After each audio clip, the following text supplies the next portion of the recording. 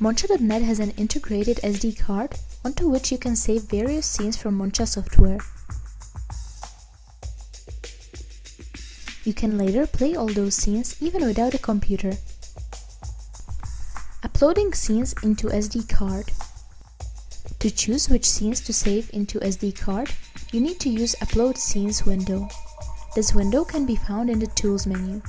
On the left side of this Upload Scenes window, you can see a preview of scenes that are going to be exported onto SD card. Scene for given position can be chosen by Choose Scene or by right-clicking on Preview. For every scene, you can pick Start and End Time.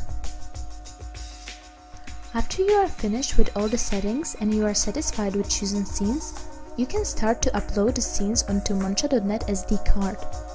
You can upload any scenes separately or all scenes together.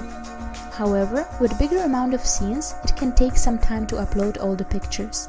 In those cases, it is more advantageous to export the scenes onto the disk first and upload them onto the SD card from there. After finishing with your upload, you can play the scenes directly through DMX or in stand-alone mode with your keyboard.